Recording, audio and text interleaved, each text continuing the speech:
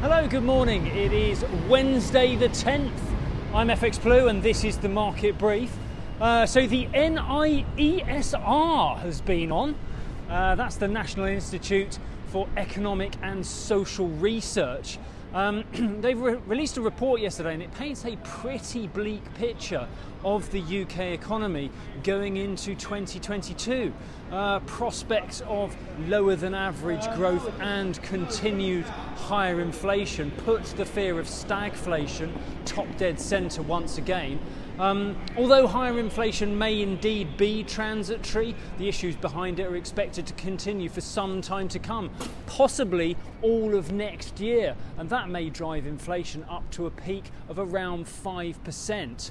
The Institute believes that the government is getting it all wrong with economic management after years of underinvestment in housing, infrastructure and training. So how do you like them apples, Boris? Well, the market certainly wasn't a fan of them apples, and sterling sold off when the report was released. We fell to 135.25 against the dollar and about 116.80 against the euro. Over in the US, producer prices rose by 8.6% last month. While this is a pretty punchy number, it's still a record, but it's the same as last month. So is it the beginning of where wholesale prices start levelling off? I guess we'll see.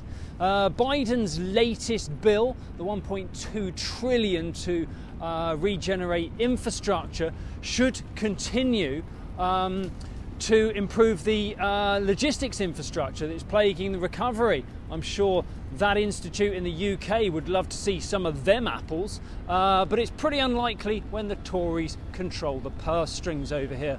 Away from all the spending, the White House appears to be undecided about Fed Chairman Powell's second term. If there was no issue, surely that announcement would have been made by now. What do you think? Instead, we're hearing more about Lael Brainard. She's been one of the inner core of Fed officials for some time. She's a permanent member of the FOMC and she's seen as a pretty steady hand.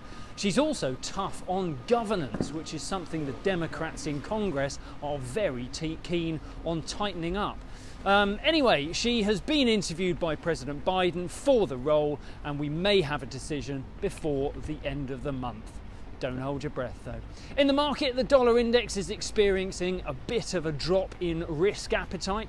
That's because all those dodgy, debt-ridden Chinese property conglomerates remain a key focus and retain a very real risk of default.